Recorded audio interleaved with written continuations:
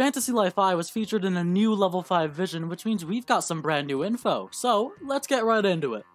This time they decided to highlight some of the changes that have been made since the original 3DS game. They start by showcasing the character creation screen, as well as how the graphics have been improved.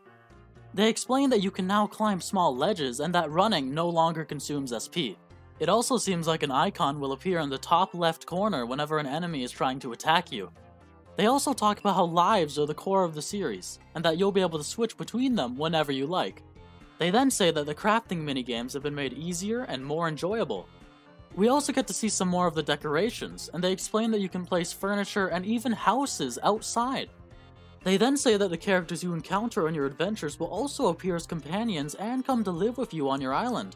During this section, they reveal that Colin, Damon, Fang, and Kunugi are all returning. And it also seems like non-combat lives really won't be able to fight enemies like they could in Fantasy Life Online. We can also see Kuna and another NPC in what could be a guild office.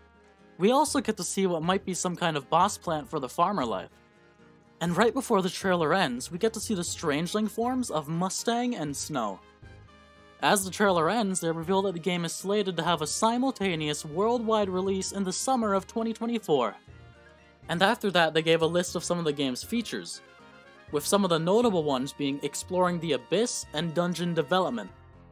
They also hinted that the game may be released on other platforms, as they wrote other platforms undecided, which is something that they hadn't said until now.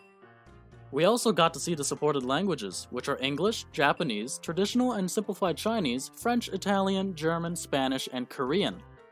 When the trailer ended, Hino said that they had already decided on a specific release date but chose not to announce it for strategic reasons.